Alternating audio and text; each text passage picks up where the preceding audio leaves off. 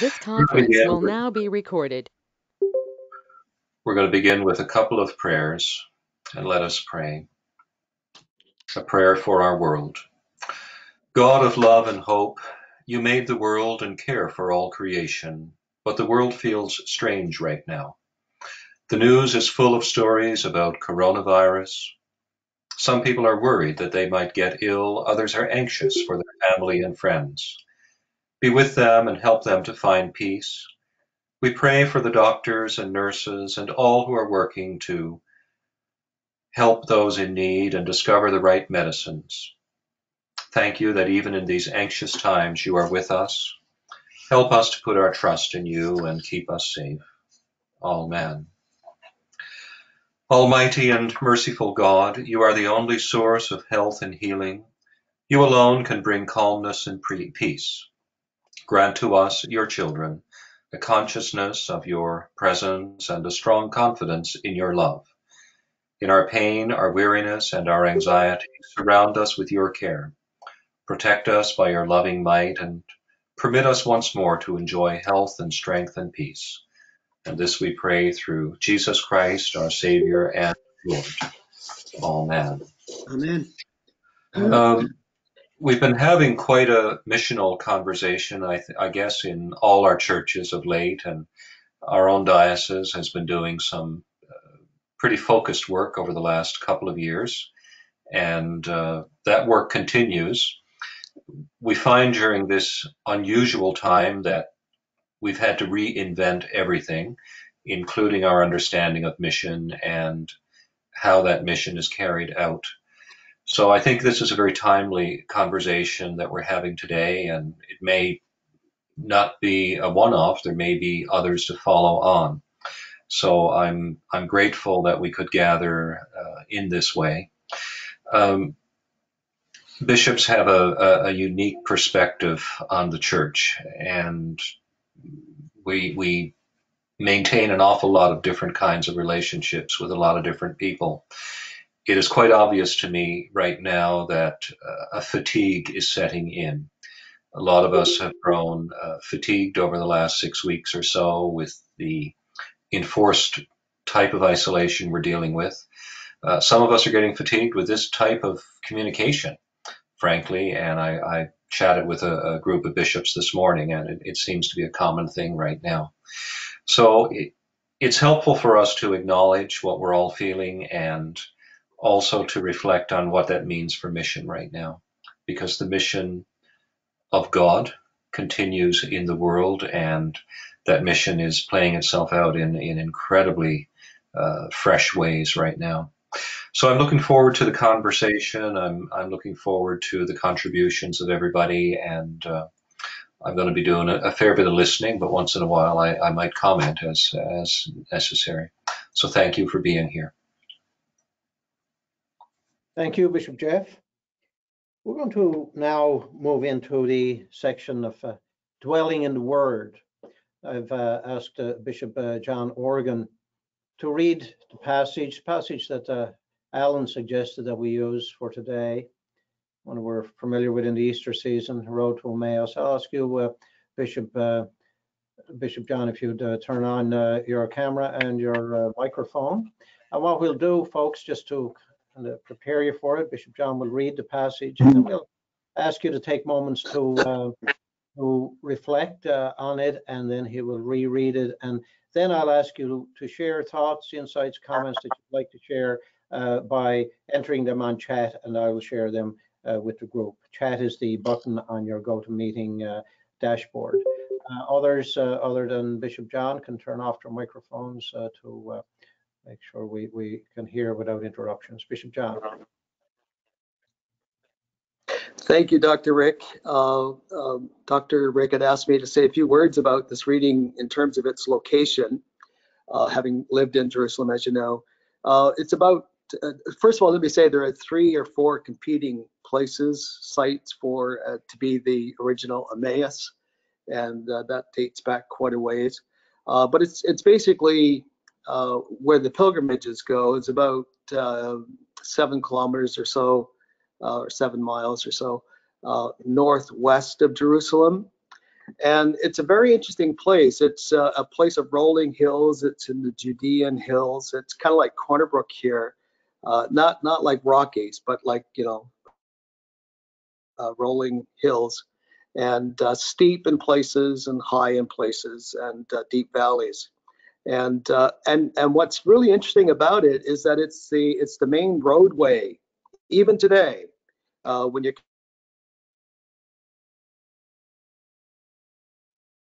coming up from the airport down near Tel Aviv up into Jerusalem, you got to drive through this area, through the Emmaus area.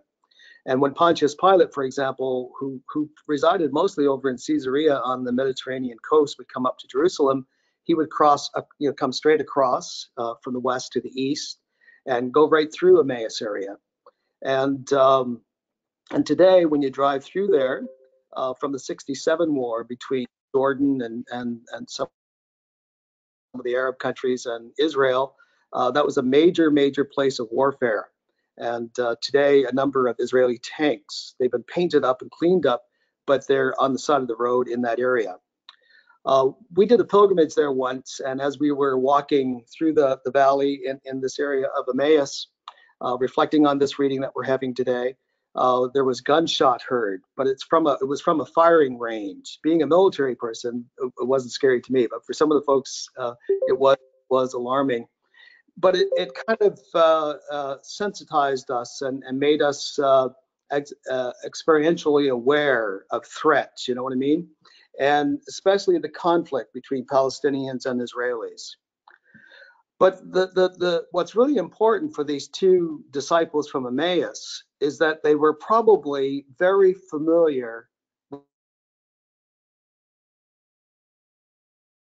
with Roman occupation, with Romans constantly coming through their community, going up to Jerusalem, back and forth. And they were probably very much expectant and hopeful for a Messiah that would take care of that very real problem. So just to have that in mind as we read the reading. The Lord be with you. And also with the Holy Gospel of our Lord Jesus Christ. Thank you. The Holy Gospel of our Lord Jesus Christ according to St. Luke. That very day, two of them were going to a village named Emmaus, about 7 miles from Jerusalem, and talking with each other about all these things that had happened. While they were talking and discussing together, Jesus himself drew near and went with them, but their eyes were kept from recognizing him. And he said to them, "What is this conversation which you are holding with each other as you walk?" And they stood still, looking sad. Then one of them, named Clopas, answered him, "Are you the only visitor to Jerusalem who does not know the things that have happened in these days?" And he said to them, "What things?" And they said to him, "Concerning Jesus of Nazareth, who was a prophet, mighty in deed and word before God and all the people, and how our chief priests and rulers delivered him up to be condemned to death and crucified him. But we had hoped that he was the one to redeem Israel. Yes, and besides all this, it is now the third day since this happened. Moreover, some women of our company amazed us. They were at the tomb early in the morning and did not find his body. And they came back saying that they had seen a vision of angels who said that he was alive. Some of those who were with us went to the tomb and found it just as the women had said, but they did not see him." And he said to them, "O foolish men, and slow of heart to believe all that the prophets have spoken. Was it not necessary that the Christ should suffer these things and enter into his glory?" And beginning with Moses and all the prophets, he interpreted to them in all the scriptures the things concerning himself. So they drew near to the village to which they were going. He appeared to be going further, But they constrained him, saying, "Stay with us, for it is toward evening, and the day is now far spent." So he went in to stay with them. When he was at table with them, he took the bread and blessed and broke it and gave it to them. And their eyes were opened, and they recognized him, and he vanished out of their sight. They said to each other, "Did not our hearts burn within us while he talked to us on the road, while he opened to us the scriptures?" And they rose that same hour and returned to Jerusalem. And they found the 11 gathered together, and those who were with them, who said, "The Lord has risen indeed, and has appeared to Simon." Then they told what had happened on the road, and how he was known to them in the breaking of the bread. The Gospel of Christ. Praise to you, Lord Jesus Christ.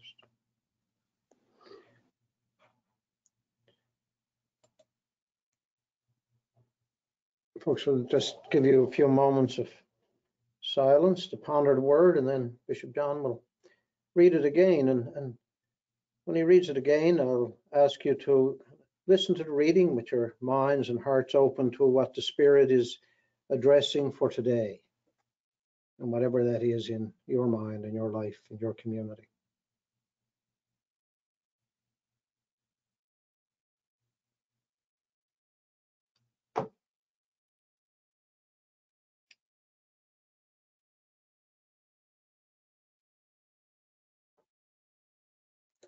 Okay, Bishop John, when you're ready, and thank you for the good background and description of the context.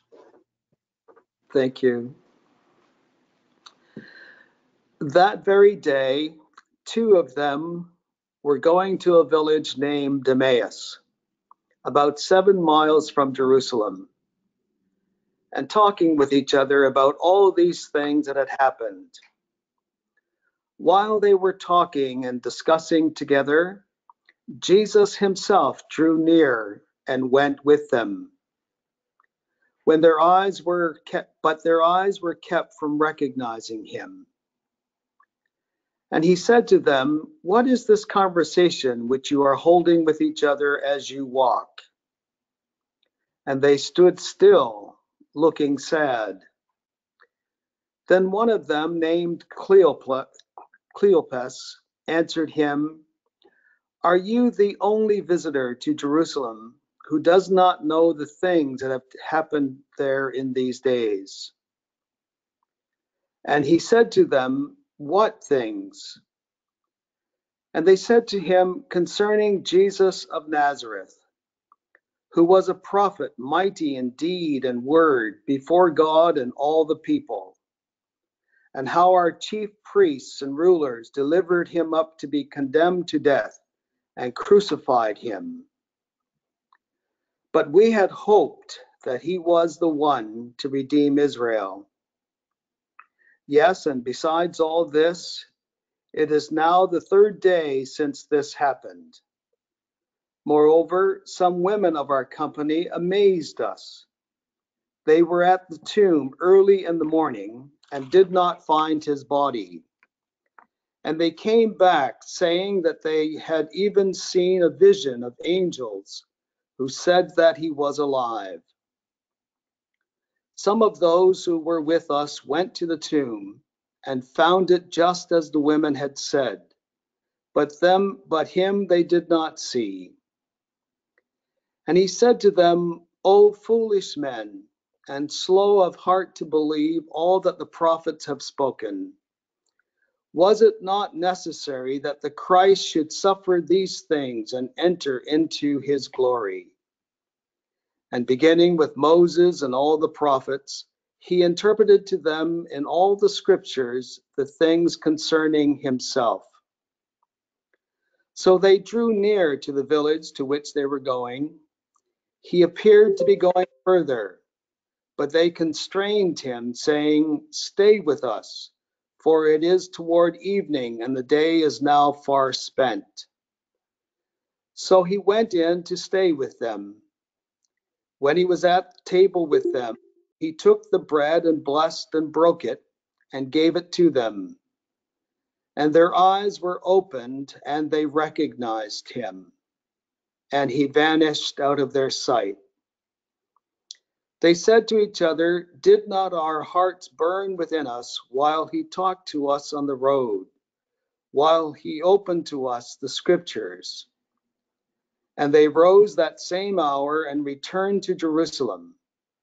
And they found the 11 gathered together, and those who were with them, who said, "The Lord has risen indeed and has appeared to Simon." Then they told what had happened on the road and how he was known to them in the breaking of the bread.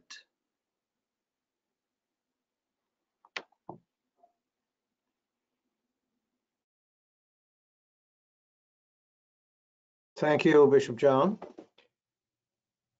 So we'll invite now, when you're ready, for people to share a reflection or a thought or an insight when you're listening to the word. Send it to me by chat, and I will read them as they arrive. We'll do that. We probably won't read all the comments because there will likely be more than needed, but we'll or more than we have time for. But please share a thought or an insight.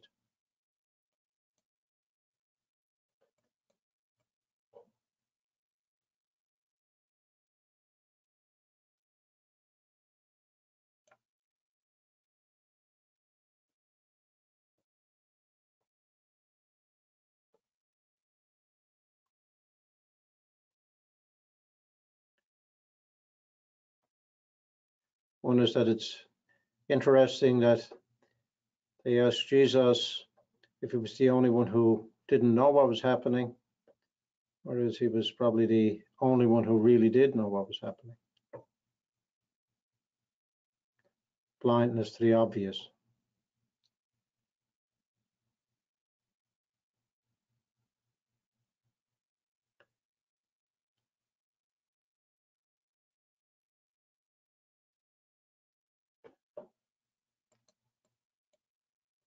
The reading is lengthy, but I am made aware again of the fourfold action of the Eucharist. Jesus took, blessed, broke, and gave. That's from Terry Keynes. Thanks, Terry.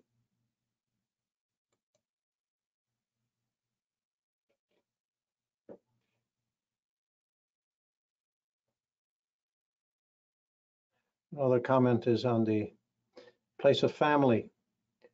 Maybe the two disciples were a husband and wife, maybe Clopas and Mrs. Clopas. She was at the foot of the cross.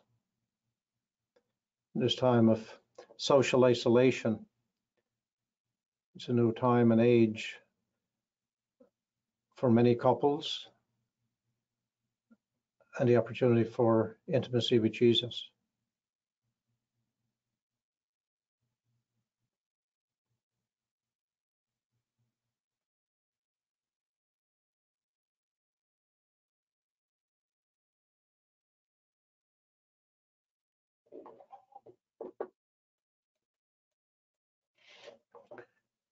Bill Strong says the passage highlights Eucharist, and today we discover new ways of celebrating the breaking of the bread. Fred Marshall says their hope was not lost, even though they thought it had.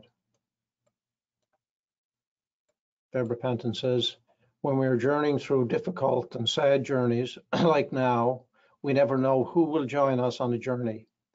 The stranger we offer hospitality to may turn out to be Jesus himself, or certainly to be offering hospitality to Jesus when we extend it to the stranger. Bishop Jeff says, godly play talks about knowing Jesus in a new way at Emmaus. Sue Squire says, being unfamiliar with the Bible as I am, what is the significance of Jesus disappearing only after, in caps, they recognized him at the Eucharist? Bill Haynes says, Makes me think about how many times Jesus may be walking with me through others, and I do not see him as clearly. Jonathan Rowe says, it's not enough just to encounter Jesus on the road. We also have to discern his presence and recognize him. Frony Squibb says, how often we encounter the Christ in others and often do not recognize him. Robin Trevor says, the imagery of the breaking of the bread, so beautiful. Janice Rowe says, I find myself taking a deeper value in what happens around the table. In recognizing Jesus at the table, we see Jesus in each other. Linda Budden says, from despair to joy, emotional swing. Bill Strong says, the passage reminds me of the Rolling Stones song, you can't always get what you want. Knut Francis says, the hope that is waiting to birth new life and possibilities in our affairs. Paulette Bogdan says, it is interesting the two realized after the fact their hearts were burning when Jesus was talking to them, a reminder for us all to pay attention and keep the ear of our hearts open to Jesus speaking. Robin Toll says, when we only focus upon our own sense of loss, we begin to lose sight of what Jesus calls us to do, to be, and lose sight of Jesus' presence.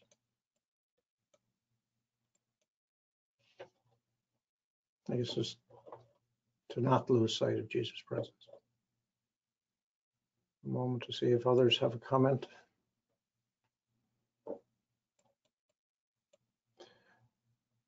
Nora Shearer says, we are finding new ways of sharing the gospel, knowing that Jesus is on the journey with us all.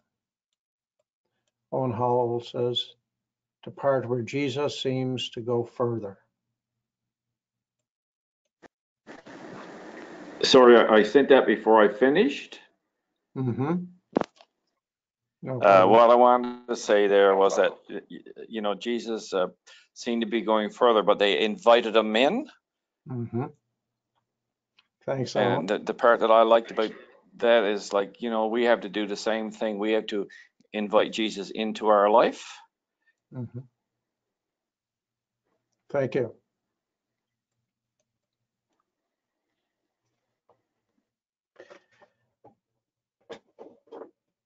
Thanks for those insights and sharings. We'll have opportunity later to have some discussion and sharing, and I know that Alan is going to help us kind of reflect deeper on that passage and bring it into context.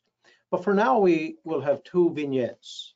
I've asked two people to share not everything that has been going on with them in this time, but at least a bit of it, insights about their role, their life, their ministry, and what they have discerned and are continuing to discern.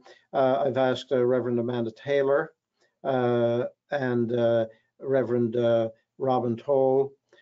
So I'll ask you, Robin, first, if you turn on your camera, turn on your microphone, and share your vignette with us, your incidents, we might say. Good day, everyone. Excuse my bald head, but it's more comfortable when I leave things off of it. So my apologies for that. But this is a part of the journey. Thank you, Rick, for inviting me to do this. Before the pandemic began, of course, I started the challenge of dealing with cancer and treatment and my own journey of how I was going to minister to others. Being new in ministry, you know, you're always trying to be open to listening and seeing what the people are saying. I know since I've been here in Hermitage, I've tried to spend some time, you know, reiterating about missional work. We've talked about so much of just surviving the financial end of ministry. So I felt that the seeds were being planted for this time. So Rick had asked if we would just speak about a couple of things. So I wrote down several that we identify, but my one thing that I'm looking at now is the social aspect. And I know you say, well, social aspect in ministry, but you have to know your people and you have to identify with what connects them. I know at Queen's College was very important that we gathered together as a community. We would laugh and get to know one another. And in the social aspect of that, that's what we've been doing. And I find by, in speaking with people that they're missing that portion. They seem to be getting lots of, services online and things like that, but they seem to be missing that aspect of that social gathering, that coming together, talking. It's okay. Yes, they say we can pick up the phone and talk to somebody, but it's not the same as looking at them eye to eye. So I find that that's one of the challenges here in them connecting that way. And also, I find the challenge of teaching. I had just begun confirmation classes. And we only entered into maybe one or two classes. And then now it's, and of course, we all know that most of the children that come for confirmation now are not children that are very active in the community, but we have families that come and speak. That they want their children to be confirmed because they were baptized. So we speak into that with them. So the challenge that I had now is trying to connect with them in this way, in the teaching aspect, our Bible studies, which is very important here. So those are the two things that I've identified at the moment that I'm trying to address here in the parish of Hermitage and in the ministry of the church being closed during this pandemic. So that was those were the two things that I was addressing today. Thank you, Robin, and thanks for sharing your thoughts and a little bit of your history of the illness. We wish you well. One person sent Thank a you. note to pass along the word to you that bald is beautiful. Some of the rest of us say Indeed. on that too. But anyway, blessings on you. Thank you. Amanda, we'll ask you to do the same. Turn on your camera and your mic.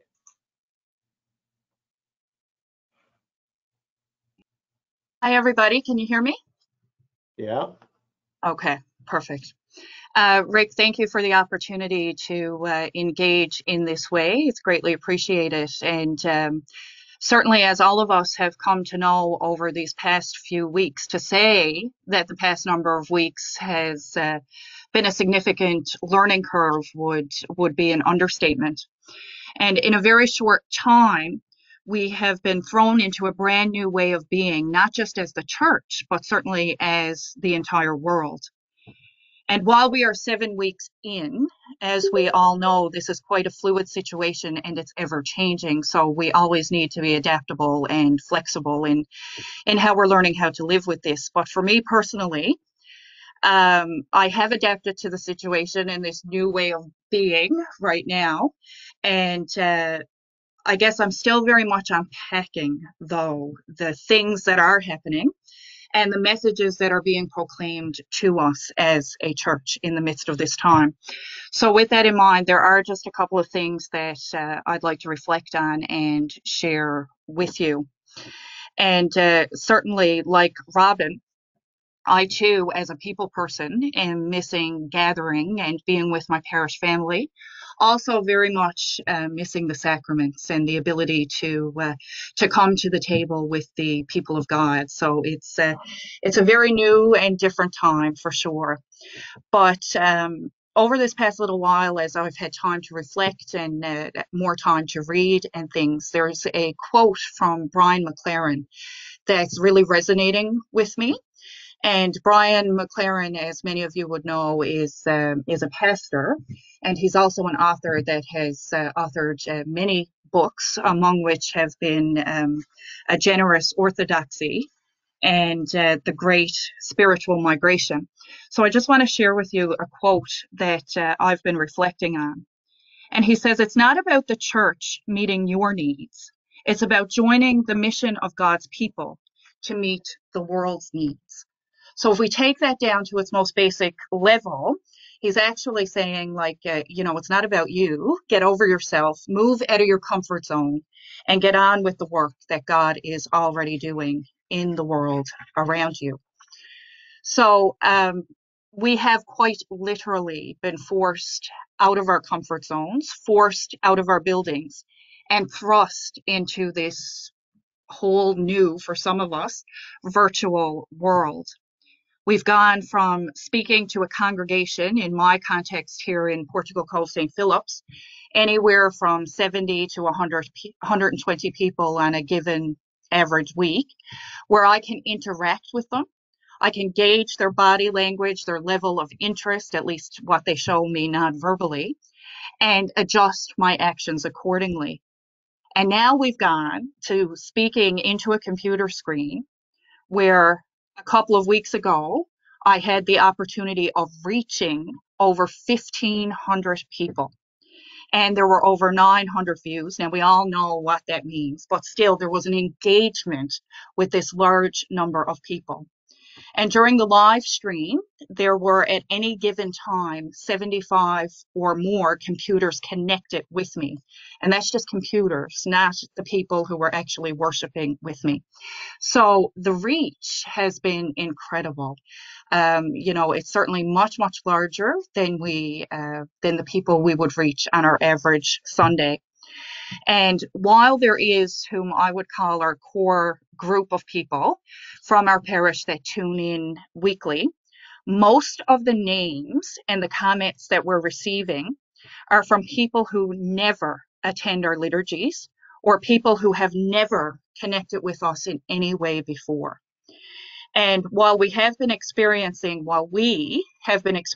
social isolation and physical distancing for 7 weeks and learning the impacts of that in so many different ways, there are many people in our communities, namely the sick and the shut-in, who have been experiencing this social isolation for many months and in some cases even years. And now, because we have been forced to engage more in this virtual world, they too feel that they can be a part of what we do as a church. And to hear how thankful they are and how appreciative they are has been a true blessing, for sure. So we've gone from a few people attending our liturgy at a time and a place that is predetermined by us, so it's on our terms, to people being able to worship and pray in their PJs, with their families, with their morning coffees, in the comfort of their own homes. And the church is reaching more people because of this. So there's a message here. I'm not sure what all the implications of that message are, but I will continue to certainly reflect on that and unpack it. So that's the first thing. And the second thing, just quickly, for us here in Portugal Cove St. Philip's, a big blessing during this time of pandemic has been our newly formed pop-up pantry. And for a number of years now, our parish has been involved in a Christmas hamper project where, a couple of months before Christmas, the parishioners collect money and we provide food and other incidental items to people in need at Christmas.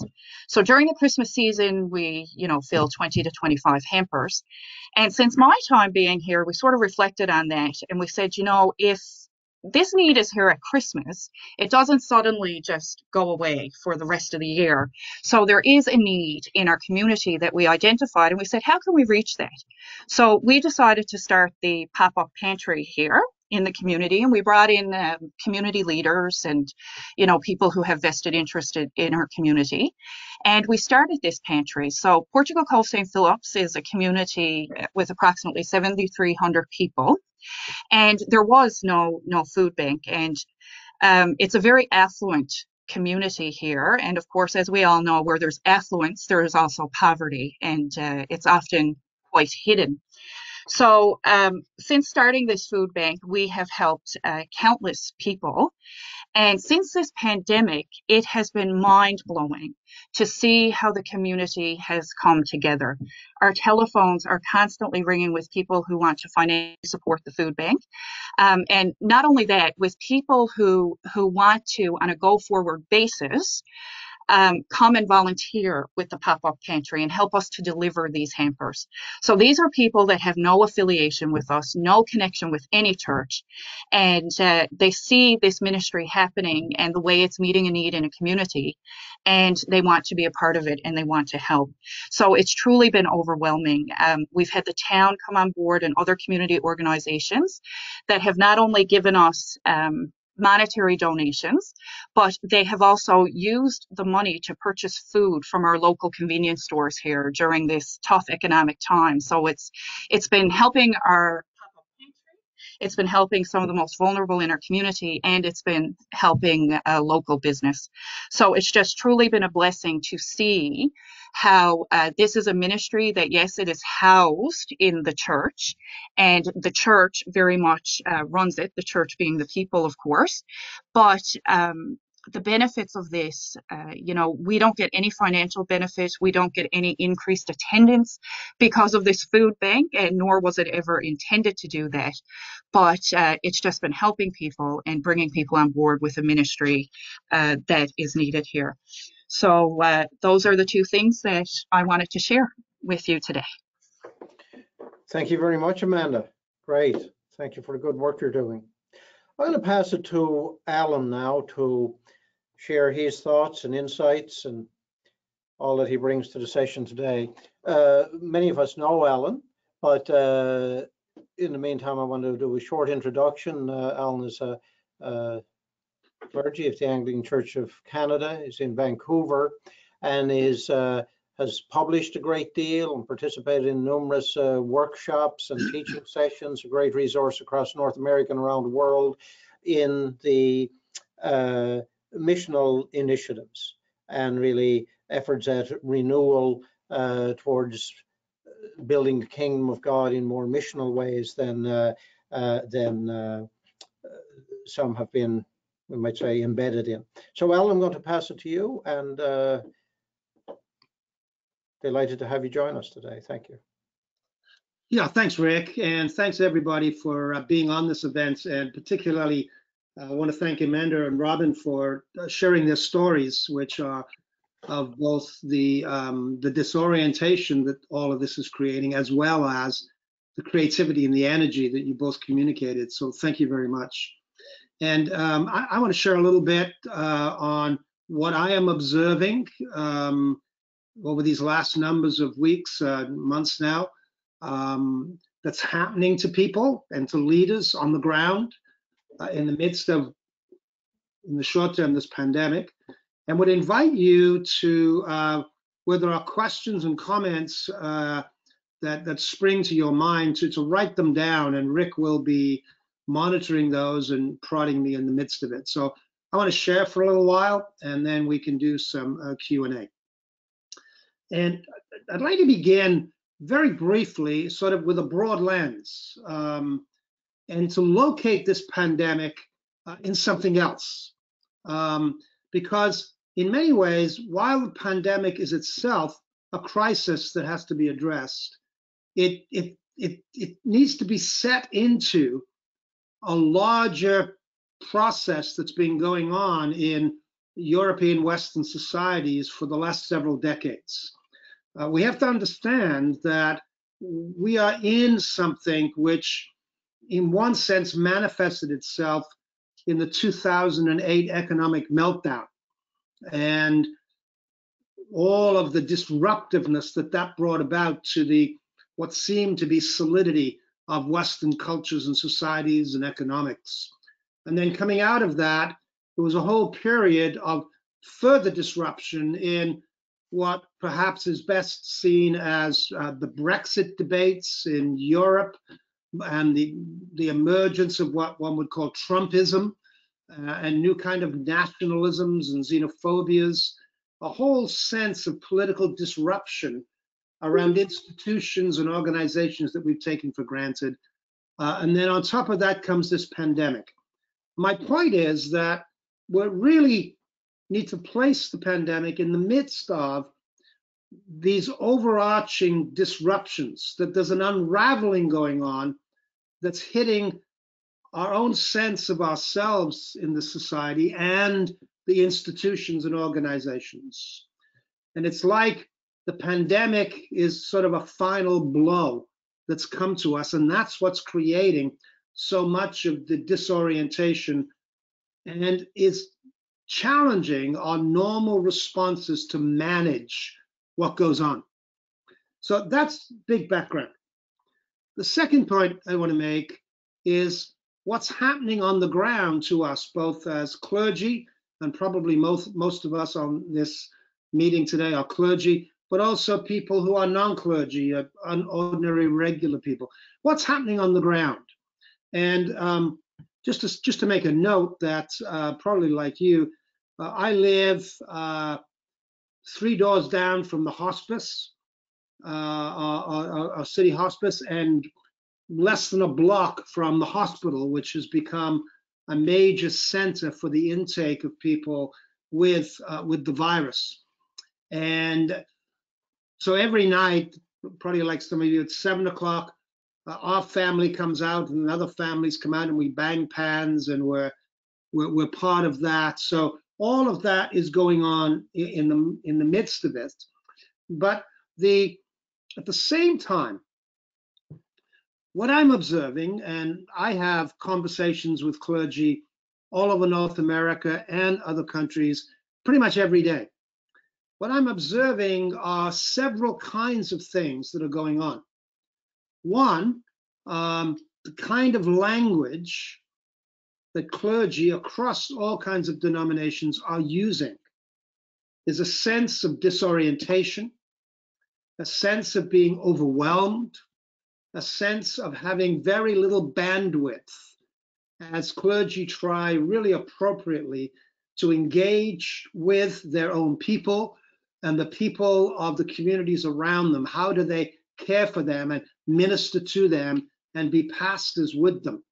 And that's created lots of that anxiety and that sense of little bandwidth out of which to operate. There's not much left at the end of the day. These are some of the descriptors that are coming. And alongside of that, there's also, it doesn't get talked about a lot, but there's a real fear amongst clergy, because in many, many ways, what this pandemic has meant is that with the closing of their buildings and their services and their meetings, there's not the same amount of revenue coming in. And this creates, as it would for all of us, this anxious sense of, how do I put food on my table? So these are all of the feelings and experiences that are going on. Something else that's happening across the board with clergy, particularly in their disorientation, is how do we practice that for which we've been trained? One of you mentioned missing the Eucharist, this capacity to gather our people, to sacralize the gathering around the table in the Eucharist, and to be those who administer that. It seems as if what this pandemic has done is in some ways take away the very habits and practices, the very identity and roles for which we were trained and for which we were present. And that's part of the disorientation. So we have that going on. And at the same time, we have something else going on. And these are, in many ways, paradoxes. So as, in a sense, the sacred and the liturgical has been taken away from us, at the very same time, in the midst of that, what I'm observing, and it's not just me, I hear many others saying this, we're observing the resacralization of the ordinary and the everyday. We're observing the renaming of the sacred and of liturgies of the everyday amongst our people.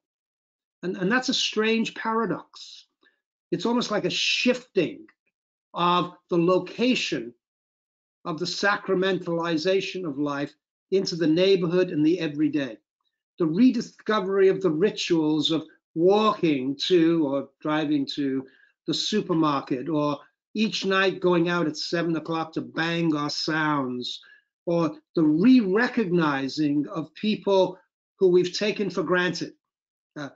The people behind the tills in the supermarkets who have just been there in our conveniences, we're now seeing as almost like local heroes who are serving us in fresh ways, where the working class, those people who can't afford to stay home, but who must go out and work, somehow now are being seen as critical people, as people who are blessing us. So you've got this strange paradoxical shift going on in the midst of this whole disorientation of our roles as clergy, this resacralizing of the everyday in some amazing ways. The second paradox that's going on is that to the extent that we have been put into isolation, and a number of you, Robin and Amanda described this, to the extent that we have been prevented from being with, the paradoxical thing is that the ways in which people are discovering being with one another are going up. But where they're going up is now very, very interesting. They're no longer going up in the places where we drive to be with other people. They're going up, the connections are going up on the street, in the park, as we walk. And so just down the street from where I live is a large park. It's about half a kilometer long. And it's amazing to notice what's taking place. We're very different than before this virus. People are gathering in clusters. Now, they are keeping 6 foot apart, but every day around certain times, they're gathering and they're talking to each other. And in some parks, people are coming out and playing their instruments. Others are buying coffee one at a time and sitting. The connecting is going on in amazing ways. But this connecting has its own particular distinctiveness about it. It is the connecting in place and in the local. It is the removing of cars and vehicles and the rediscovery of the rituals of the ordinary and the everyday in place. And that's a whole new thing.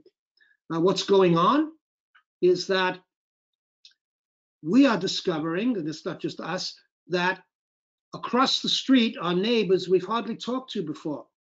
They come out at 7 o'clock to bang their drums and that, and we're waving and we're talking, and we are discovering that in the house across the street, just around the corner, hidden away, that we've never seen before, is a First Nations single mom with her young daughter who come out to bang their ceremonial drum.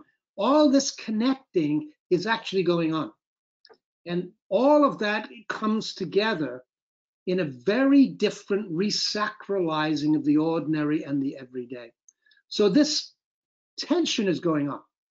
There's clearly a sense of loss and anxiety and disorientation, and it's real and it cannot be played down. And yet at the same time, there's all this other energy and life and hope happening and percolating on the street and in the neighborhood. I would say I've spent several years working with congregations and helping them to understand how to be with people in the neighborhood. People in congregations have been with people way more in the last 6 weeks than ever before. It's pretty amazing. So these are two major pieces that are happening. What I want to do is go on and say a few other things, because people keep saying to us several questions. What do we do in the midst of this? And that what do we do is about us as leaders and church folk. And secondly, what's coming next? And I want to briefly respond to those two things, and then we can stop and do questions and responses. But in terms of what do we do, there's a number of things I think that are really, really, really critical. The first, particularly those of us who are clergy, is that we need to be able to be the pastors and caring people of God for which we were trained. That is critically important. My observation is that people need that more than ever. The rituals of clergy presence and pastoral care are very important. Keep doing that. At the same time, I would say, in terms of what do we do, step back from being overwhelmed or putting all one's time into trying to find other ways of planning worship services or running meetings or that sort of thing. We need to do that, but we need to carve out other time. And the other time that we need to carve out is less about what we do and what we give and how we can be of help. And it's much more about how we can join with and listen and receive from. And what I mean, and happy to talk about this a whole lot more, is that what's happening now in our neighborhoods and communities and amongst the people of our parishes is that our people are engaged and discovering all kinds of stories about what's happening in the neighborhood, about connecting with people. And these connections and happenings are happening in ways that are quite different than normal times. These conversations with others. A friend of mine told a story of what happened to him last week, where on his street, he sort of posted a note on everybody's door saying, hey, if people need shopping done or you're shut in and need something, blah, blah, let us know. And lots of people responded, but the most poignant moment was when a single man in his 50s who lived on the street sent my friend a message and said, would you go for a walk with me? And that's what my friend is doing now. In other words, our neighborhoods and our people are filled with these stories of what's going on. And they may be confused about what's going on, but like Jesus joining with those two disciples on the Emmaus Road, we need to join with our people and listen to the stories they are wanting to tell us about what they're discovering, what they're discerning, and what they're engaging. And the reason for that is because it's in these stories of our people that the Spirit of God is gestating a different future, and a different future for the church. You will have read, as I've read, lots of people saying, we're not going to go back to normal. This is going to change so much for the church. Well, maybe. I'm a bit skeptical about that. My feeling is that once these quarantines are lifted, a lot's going to go back to normal. Capitalism is going to come at us like never before to make sure that the curve of getting everything back on the stock exchange and all is going to go on madly. And unless we, particularly as clergy, are attentive to what's going on now on the ground, what's happening these days in the local is going to be lost in the mad rush back to normal and the security of our roles. And so now I would say, in terms of what to do, enter in, be with, attend to, and listen to the stories of our people, of your people, because in them are the clues to what God is doing. And I really don't want to hear people say, but I can't be with my people, because it's actually not true. We can go for walks. We can keep 6 foot. I do something regularly. Every couple of days, I have what's called 6-foot coffee. And I invite people on the street over, and we sit on our deck 6 foot apart and have coffee and talk. There's all kinds of ways around this because that's what people are discovering. So we need to care for people, but we also need to attend and discern what's happening. Where is God in all these discoveries that are going on? And then let me quickly finish this question of what's next. Here's what I would say very briefly. You don't need to listen to gurus telling you here's what's going to happen next, because they don't know. But here's what I'm convinced of, is God's Spirit amongst our people in the local neighborhood and communities is already fermenting and gestating all the clues to what this can look like. And our role as leaders is not primarily to ask what's next, but to dive in and be with and listen and to attend to these stories. Finally, and I hesitate to say this a great deal, we have been in a crisis, and there's going to be more crises coming. It was Winston Churchill that said during the war, never waste a crisis. And the thing about a crisis isn't that it comes out of nowhere. A crisis always has antecedents. It always comes out of stuff that we have been pushing away and choosing not to address.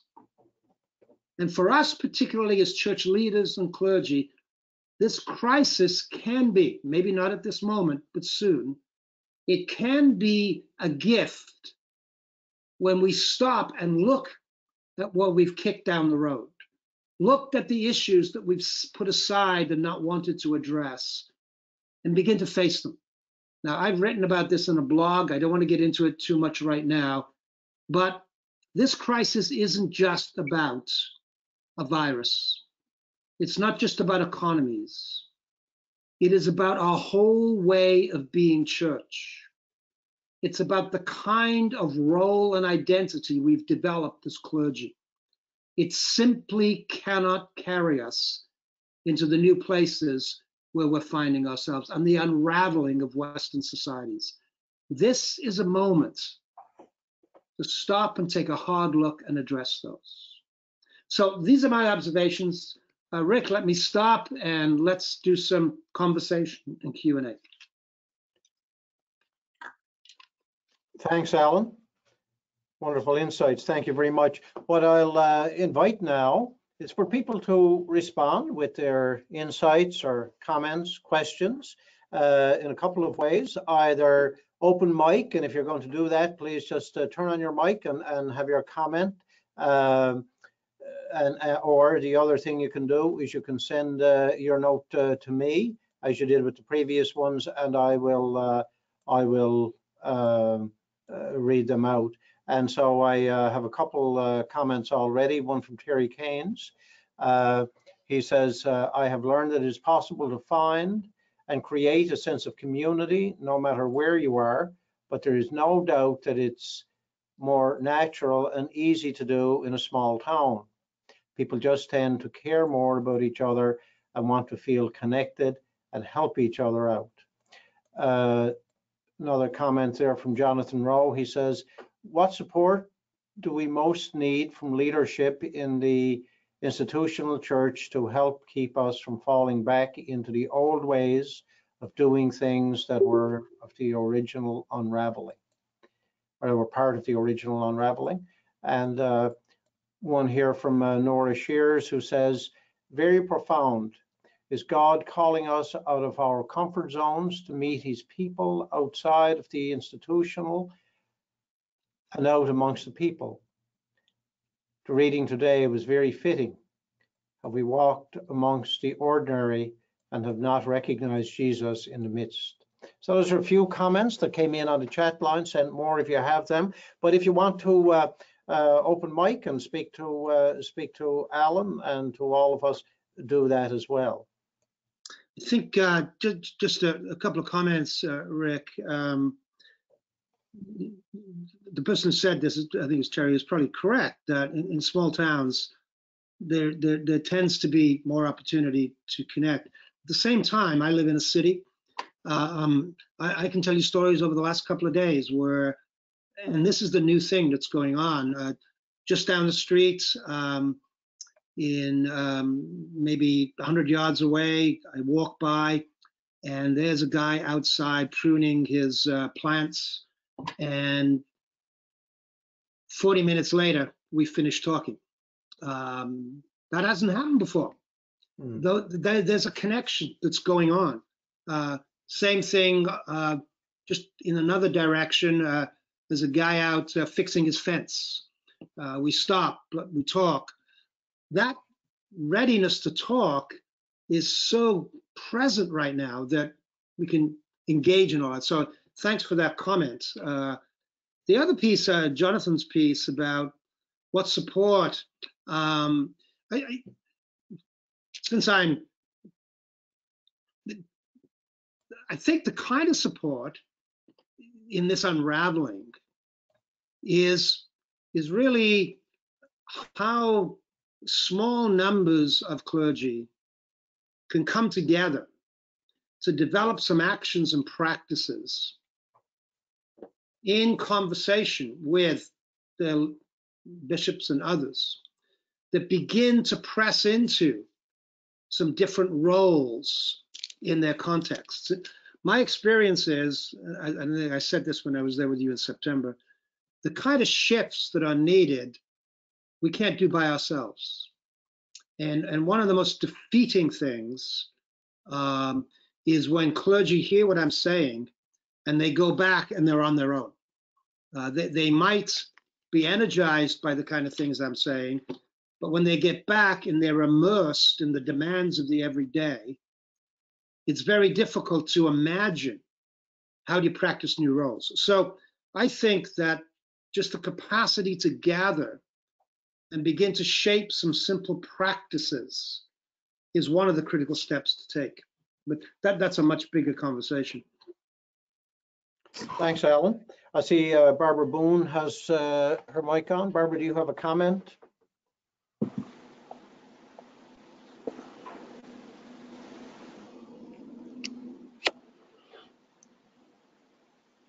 Barbara? Okay.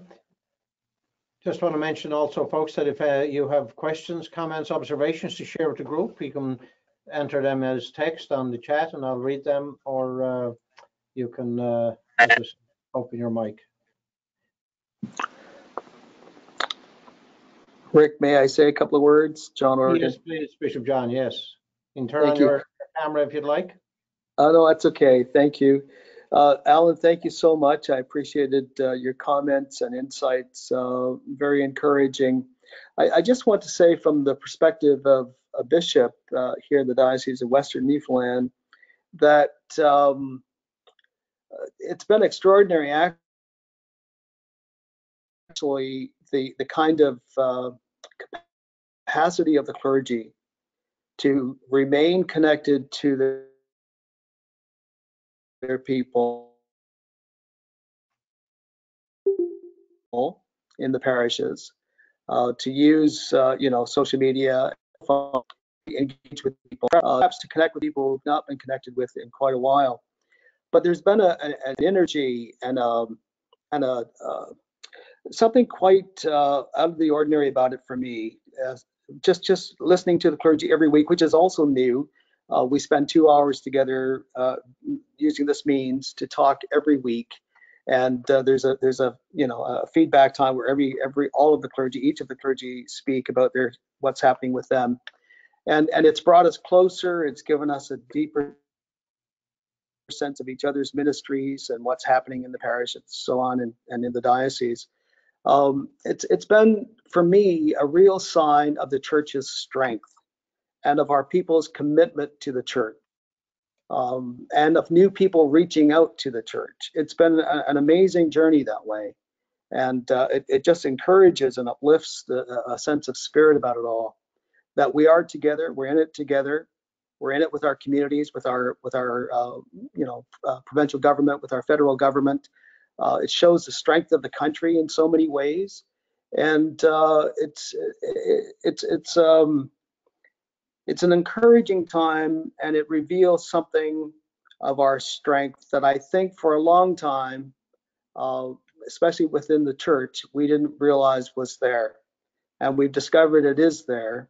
And we've discovered, I think, as well, that it's in our country. So I've been really encouraged by it all, to be honest. Thanks, Bishop John. I want to read a note from Bill Haynes, kind of related to that. He says, this is an exceptional opportunity to be present with others in our faith communities. And I agree we need to be able to listen and help others try to make sense out of this COVID trauma and to locate our Christian faith within it. What comes to my mind is the pastoral challenge of helping people find meaning in this time when, Earl Goldman says a trauma in a person's life is an event that shatters the things you take for granted. And I suspect if any of us were to sit with a scribbler in front of us and a pencil today and list all of the things that have been shattered in our own lives, families, communities, province, nation, and world, we would run out of paper. So many of the things that we take for granted are gone. But in some ways, it brings us to a deeper level of the things that we kind of take for granted, in the sense of, just assuming it would always be stable and there. And it brings us and probably others to the more substantial and values-based and faith-based components. And I think in some ways, maybe that's where we are today, literally in this moment and in this time, is peeling back obstructions to what really matters, and perhaps things that we've, yes, taken for granted in a good sense and in the darker sense of taking for granted. One of the pieces that I would want to lift up is that this moment of crisis is unusual. And in the midst of the unusual, people are behaving in wonderful ways that we're noting and describing. But the tendency will be, when everybody gets a sense that this crisis has passed, is that there will be a deep exhaling of air and a very quick return to what people think is normal as quickly as possible. And that one of the critical things for us as leaders and clergy is to ask the question now, what's going on here? And I tried to describe some of that. And to Jonathan's question about support in shifting, what do we need to be doing now to be lifting up what's going on and inviting practices that can sustain it when this is over? Because, just to use an example, this return to the local and a resacralizing of the everyday is because we are in quarantine. But the moment it's over and all of the globalizing tendencies of our economies kick in, that resacralizing will very quickly disappear. Now, that's just one example of what would it look like for some of you as clergy to come together and say, what might we start to be doing now to help some of our people reflect on what's going on and ask, what might be some practices we can continue to develop as we move past this crisis? Hi. Great, Thank you, Alan. So? Yeah, I'm finding this conversation extremely exciting because, as some of you know and some of you don't, I mean, I've been away from the church for about 35 years. But now I'm actually excited to be a part of this community because it's changing so drastically and so quickly. that I think this particular pandemic is actually an opportunity to change some of the thoughts and ways that the church has been doing. I find it really interesting how, for the last few years, or well, much longer, I'm sure, that all kinds of religious communities have been worried about their attendance, worried about their churches falling, into smaller and smaller places. But I think now is probably a good time to save our communities, because it feels like, to me, this could potentially, and wishful thinking and all, but it could potentially be an evolution of community mission, that everybody is interacting, like Dr. Roxburg said, that in new and wonderful ways, and much more frequently and often. As much as we're isolated, it's almost like all the biases and racial prejudice and race, religion, all that stuff doesn't really matter anymore, because we're so desperate for personal connection that we'll talk to anybody now. So I think too that because the churches have been reaching out in digital ways and reaching so many more people than they would on a Sunday morning, that this is a good time to start perhaps putting in place some routines and some rhythms with these methods that people are comfortable with, and have been touching base more frequently with than they would with the physical building of the church. So maybe this is where we start creating new routines within the church. It's just my opinion, and yeah, I know it's wishful thinking, but I really like this conversation. Yeah, well, thank you, Sue, and thanks for sharing your own faith journey and connection to church and community and Queen's College. Thanks for that. I have a couple of comments here I'll read. One is here as Queen's College Faculty of Theology, so it's probably it's likely one of our faculty members. I'm not sure, probably Carmel or John. But anyway, it says, there will be some who are more ready to move ahead. Perhaps one of the things leaders can do is not tie them to those who are still fearful. One size cannot fit all. Leaders are being called to provide the space needed for the Spirit to work in the local settings, which will differ from community to community.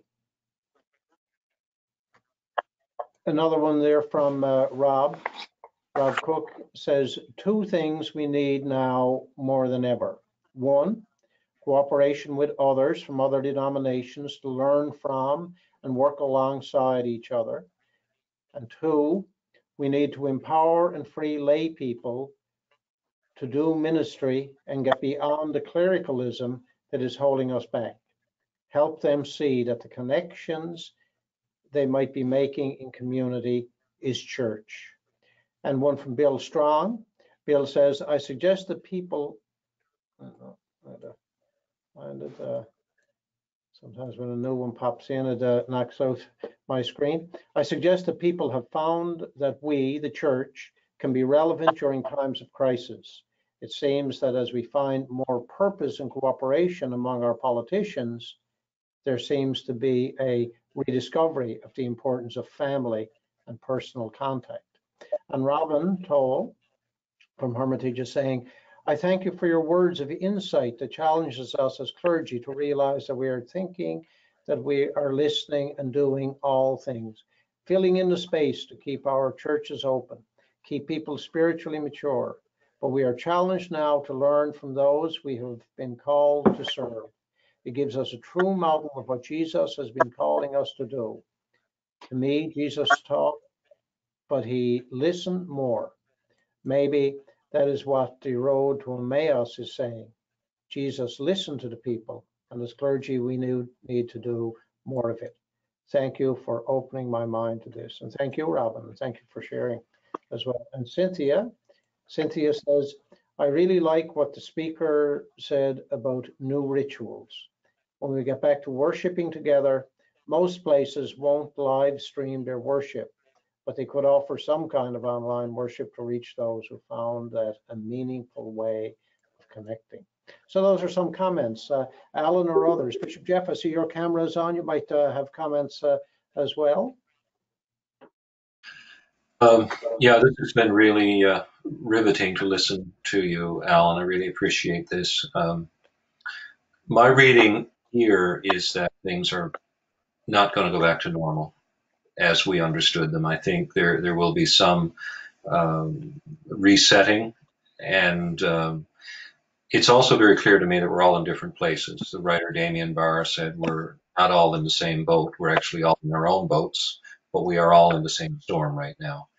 And it's clear that every single community is in a different place.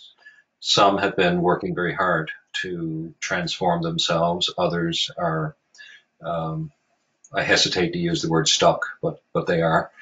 And this is accelerating the need and the recognition for change. I think, at least in this diocese, there's going to be an immense increase in the amount of live streaming and connecting digitally. But I think some relationships formed. You talk about your neighborhood. I can talk about mine. I've been talking about talking with neighbor. I've 25 years this month. I've lived in this house. 25 years. And when we all moved here, the place, to use a Newfoundland expression, was maggoty with children.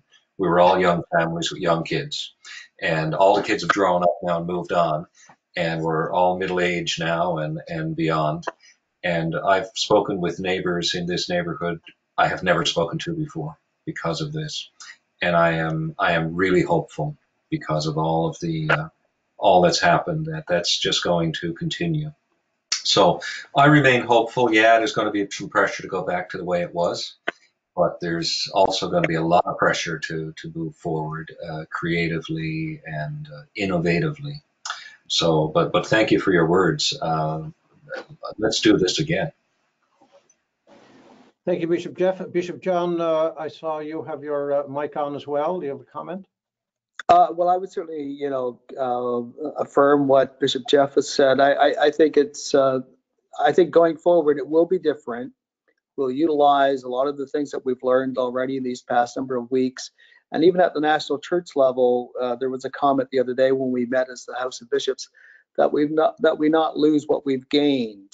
So I can see a lot of things continuing, but certainly for me, I'm just more encouraged than discouraged. And as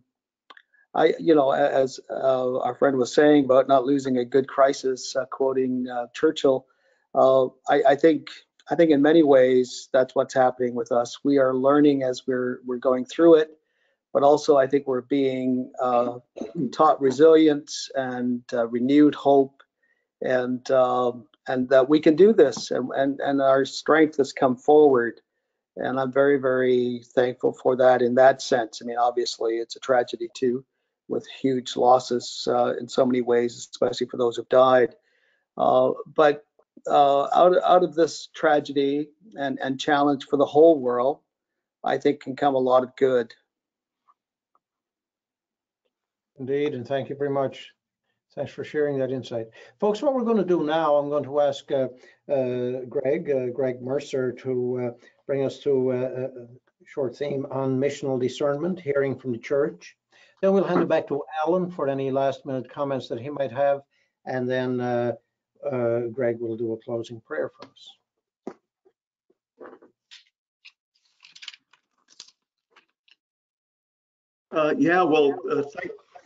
Thank you very much, like everyone else, for joining us today. And like our bishops have been saying, very encouraged by what we're seeing. I've been asked to do a little reflection, what we call missional discernment, as a kind of a closure to today. So when I was thinking about this, there was a couple of passages actually that came to mind. Two of them involves the Apostle Paul, and two of the passages all of you would be very familiar with. And the first is from Acts 17, where Paul is before the Council of Areopagus in Athens, which is the cultural capital of the world. And as far as we know, Paul is all alone. He's very distressed according to Scripture. And so he finds himself in a very different environment, a new place surrounded by the pious Stoics and the unpious Epicureans and a number of other people who believe all different kinds of things about different gods. So what was Paul's reaction?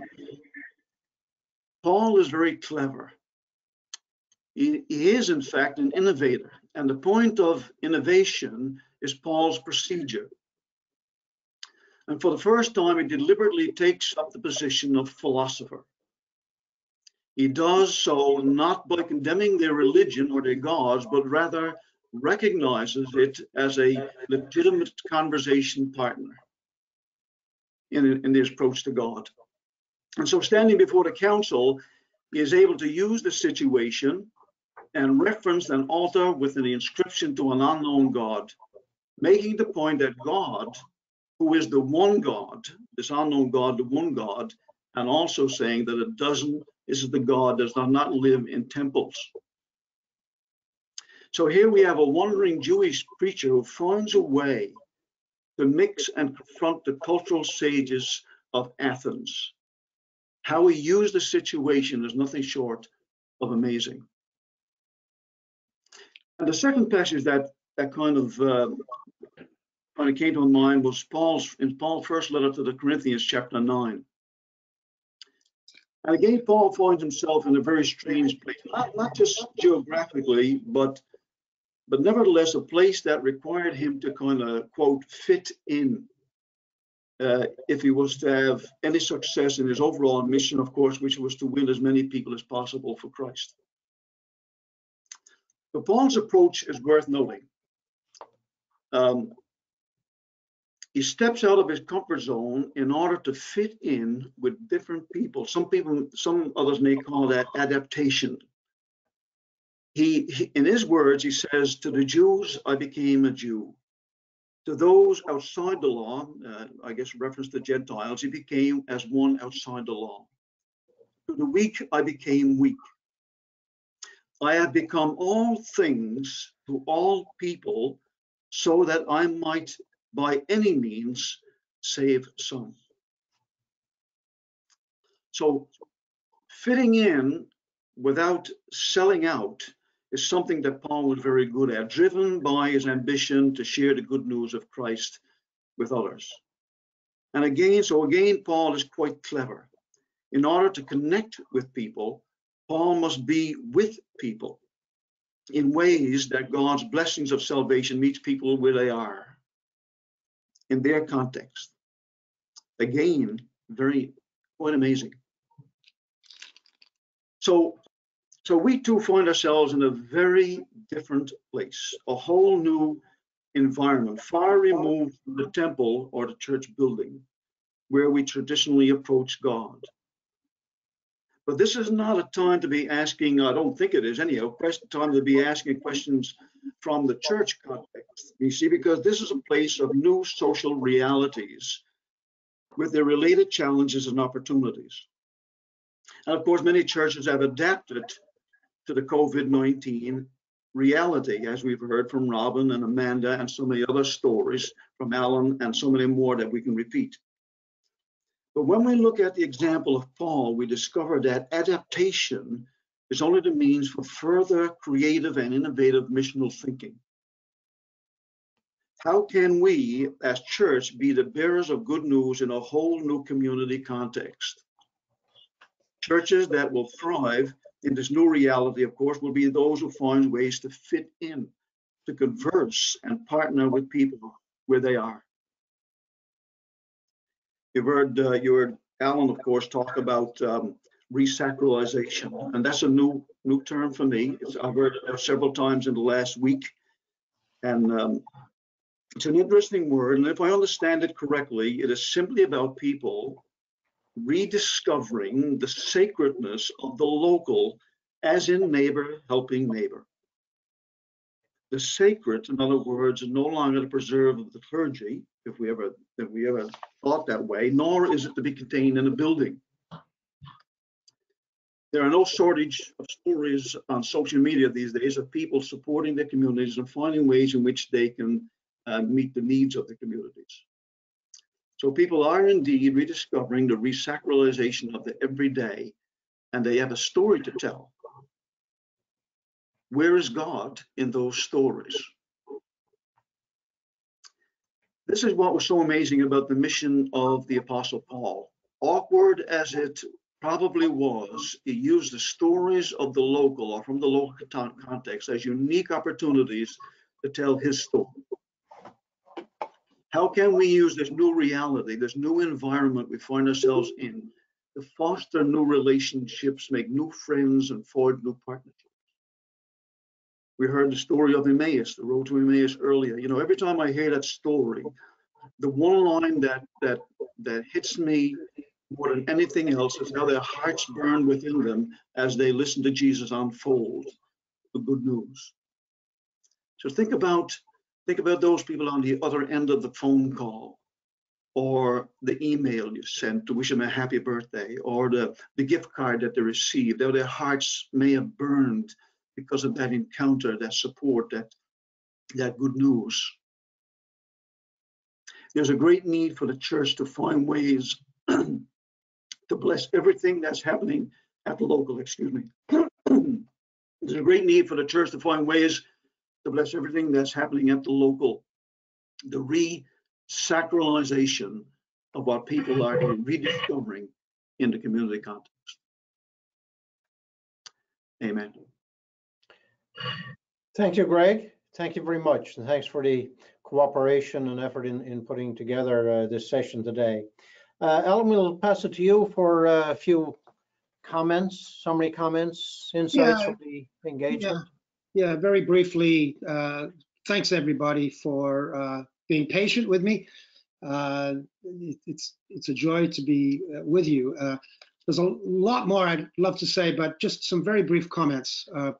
One, I would say, do not confuse COVID-19 as the issue. COVID-19 is a moment. It's tragic, it's difficult, it's going to pass. But what's not going to pass is this massive unraveling that's going on amongst us across Western societies.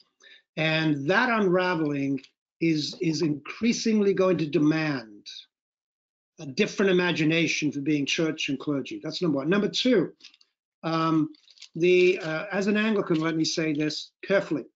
There's a lot going on right now that needs to be attended to.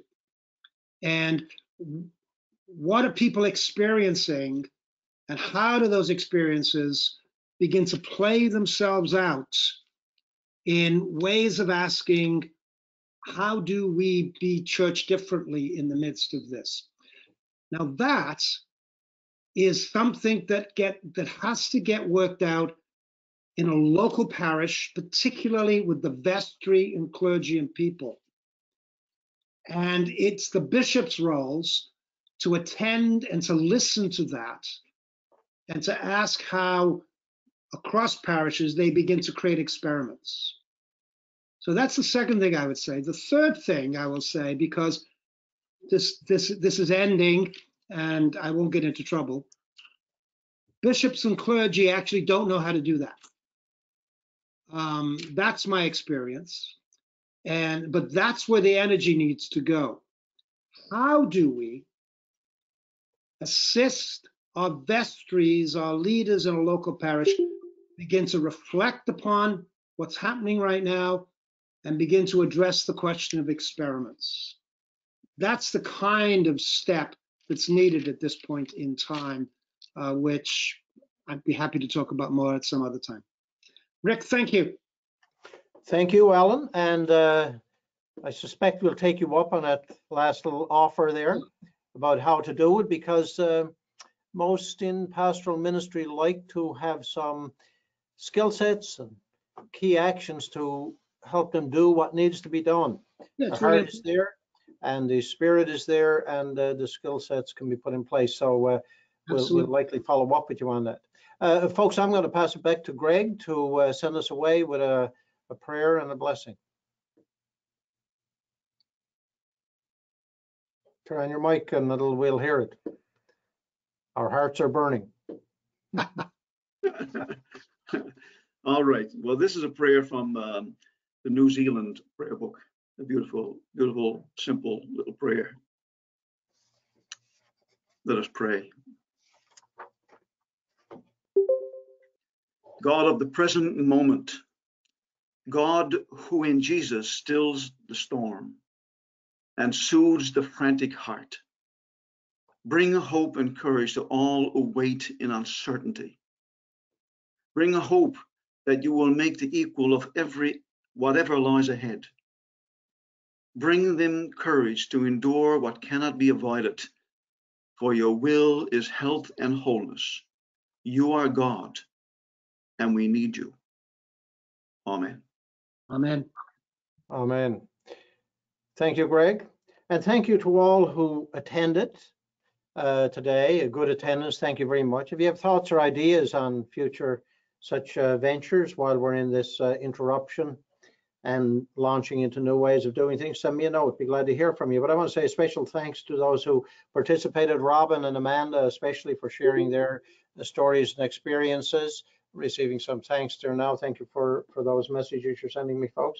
Also want to say a special thanks to Bishop Jeff and Bishop John for their engagement and participation, and to Greg for your advice and participation in this venture, and especially to you, Alan, for pitching in and being part of this with us, and allowing this the World Wide Web to be a great opportunity for all of us. So thank you. Great. Thank you, folks. Blessings, and stay safe. God love. God's peace. Thank you Bye. all. Bye-bye. Thank you. Bye.